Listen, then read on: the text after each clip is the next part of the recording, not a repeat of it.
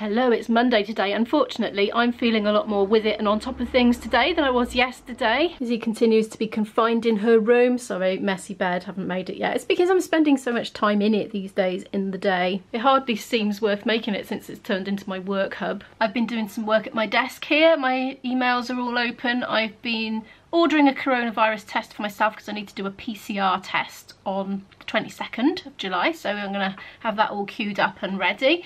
I also have been checking availability of personnel for a gig in the distant future and emailing the client back to confirm availability. I have also been doing a survey online, which is, it's one I got sent something about in the post, and it's 10 quid for like a 10-minute survey, so that was definitely worth doing. I did one before.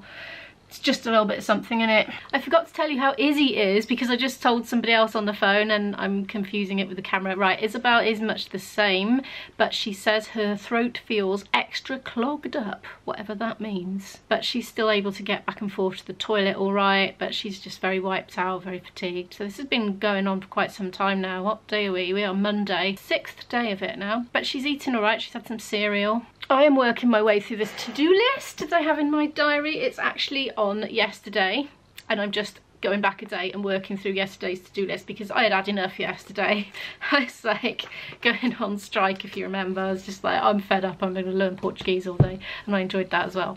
But yeah, today I am cracking on with the list. Speaking of which, I've got a vlog to get up, so I'm going to work on that now. And I'm sipping away at an ice cold Coke, which is very pleasant because it is really quite warm. Oh, do you want to know the temperature? 28, there we are. I was out watering my plants first thing this morning, and do you know what? I had to let the hose pipe run through quite a bit because the water coming out of it was red hot. It was like putting a hot tap on. Honestly, it was almost enough to burn your hands. I wasn't sure if the plants would have liked it, so yeah.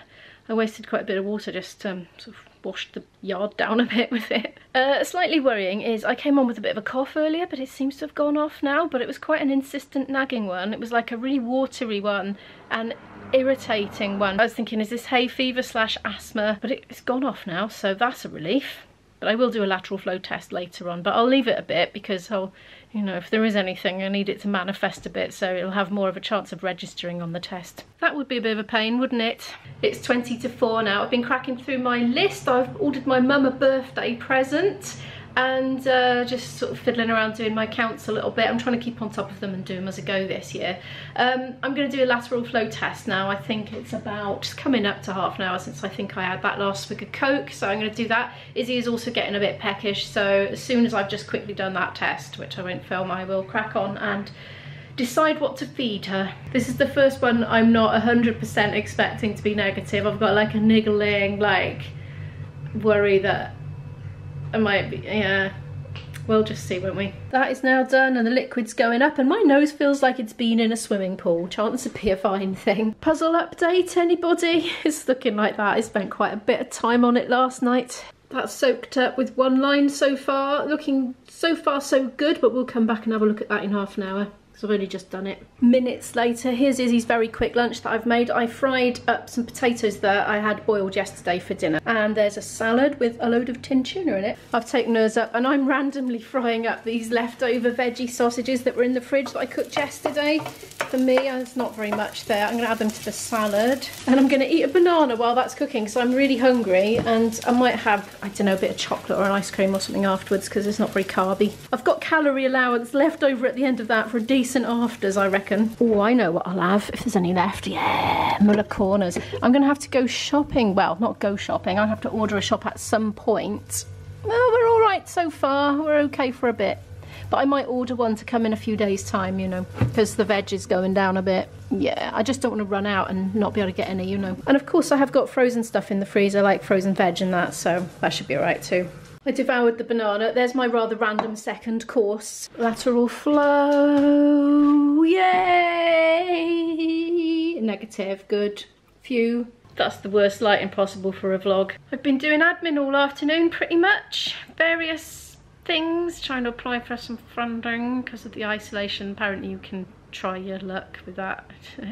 I've been submitting bank statements and all sorts of letters and documentation, so that took me a while because the flipping website timed out, didn't it? And I had to start over when I was nearly at the end, but anyway, yeah, so that took ages. What else have I been doing? Oh yeah, looking at the choir schedule thingy for Izzy. Luckily, bit of good news, you know, she got into that choir and we were like, oh no, COVID, now she can't do it. Well, she can do it because she doesn't have her first rehearsals until August. So what they're doing is they're going to send out all the material for the children to learn, and they're going to learn it at home and then come together once they've already learnt the stuff independently. So that's fine, that should still go ahead. And there was one more bit of good news that Izzy had right prior to coming down with COVID, which was her college are doing a summer course, and they hand-picked students. Izzy thinks, judging by who they've picked, that it's the ones that are most likely to do the work. So they've been picked to do a skills 2 weeks, and the first week is this week, and she's obviously not able to do it because she's poorly, but they were not consecutive weeks. There's a big gap between now and the following week, and they have said that she can just go and do the second week under the circumstances, because she was worried she would lose the place and then give it to somebody else, but they haven't. So yay, she is very excited for that. She just wants to crack on. She wants it to be September already and go back to college. She's just so into the course that she's doing, so that's good. I'm happy that she'll have a week of structure and it doesn't clash with the choir. It's about 6:15 now. I've set myself up with my laptop, notebook to do some more Portuguese. Looking forward to that. I'm going to carry on with that video where I left off. Made myself a fresh decaf coffee. Well, there's a little bit of caffeine in there, just a little bit, you know. And I found my iPad. I thought I'd left it somewhere. So happy because I've got a book to read on that. And I can read it on the phone. I've got a Kindle app on the phone, but I like the iPad really. The phone, I don't know. I just want to get away from the phone.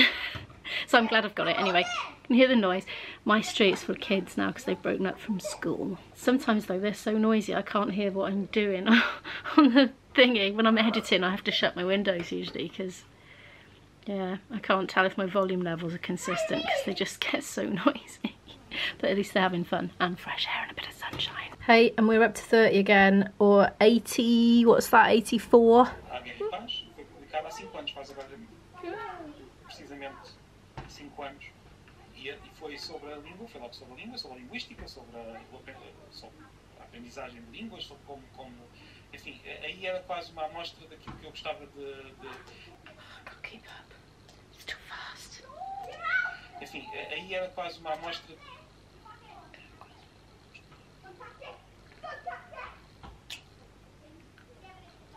A Guerra e Paz foi publicada há 5 anos, mas agora precisamente 5 anos. 5 anos, I think I got that, yeah. E foi sobre a língua, foi logo sobre a língua, sobre a linguística, sobre a aprendizagem de línguas, sobre como enfim, aí... Right, that's where I was up to.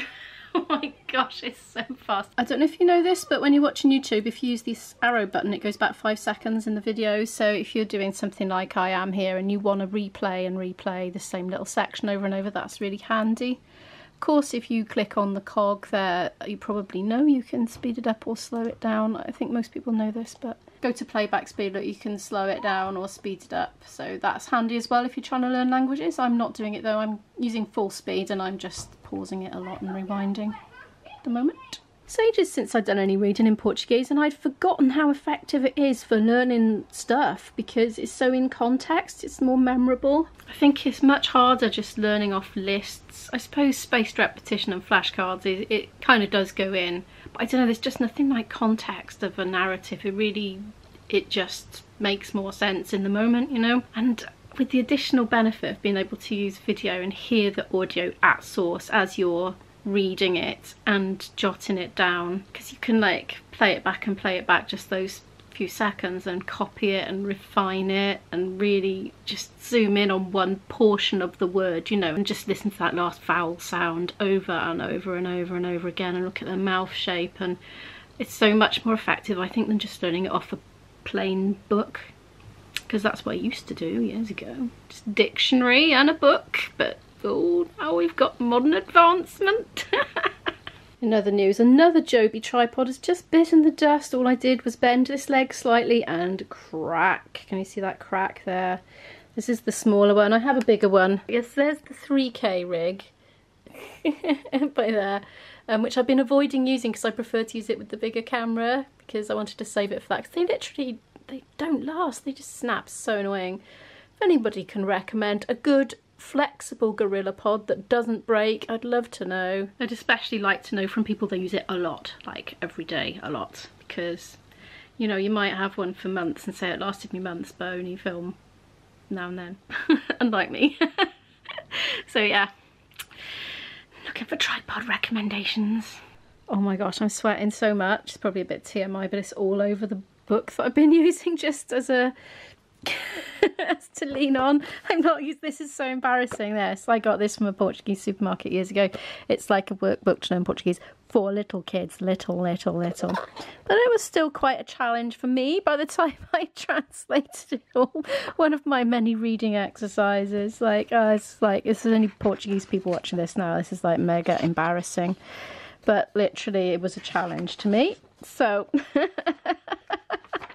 it's actually quite hard to find good workbooks to learn European Portuguese. There seems to be like a world shortage of them, unless some have sprung up. Mind, there do seem to be lots of courses that you can subscribe to do online. I may resort to that one day. I want to do a class though. I wanted to do a class with other humans because I've been, you know, a single parent for so long and not been able to do it for so long. I just want to do it for the social aspect, you know, if nothing else. We're coming together with a common interest, and then, you know, going away and having your allocated work to do every week. And language lessons are really sociable because you basically practice talking all the way through, but in a structured way. So it's just great. But COVID is just, it's not making it possible yet. It's 7 o'clock now. I think I'm gonna have to stop and get some dinner on. I did have a little bit of interruption because I was doing a bit of chatting to people. The news is just in. We're having an extreme heat wave following this heat wave. Got a weather warning for excessive heat in the low 30s. I mean, it's already hitting 30 anyway, but going up even more. My mum is not going to be happy. It's 7:30 now. I'm cooking dinner. I'm doing some tortellini that I had in the fridge, left over from the big Tesco shop. And I had some cabbage, which I've finally shredded and added, and a green pepper. And thereafter it's all frozen stuff. So I've used some frozen sliced mushrooms and some frozen soya beans. I've seasoned it with garlic puree, actually, because I was feeling lazy, some frozen ginger and a bit of Kikkoman soy sauce, and that's it for the seasoning, but it smells beautiful in its simplicity. And I'm going to add some cheddar cheese on top once it's done. I think Izzy is feeling a lot better. I was in chatting to her just now and she seems perkier. She says she feels the same, but honestly I think she's a lot better. I can just tell. She says she's got this awful fatigue, but her body language suggests otherwise. So I think she's not as bad as she thinks she is, but we'll see. You know, mums know these things. That girl is on the mend, you mark my words. Her cough is still very chesty though. There's still a lot coming up when she's coughing, but I feel a lot better about the situation today. I do think she is most definitely on the up. But if you'd like to support this channel, do give the video a like. It really does help it to get pushed out there into the world of YouTube and new eyeballs, and I really appreciate that. And if you're new here and would like to follow more of our stories, do hit the subscribe button, and I'll see you in the next one. Bye!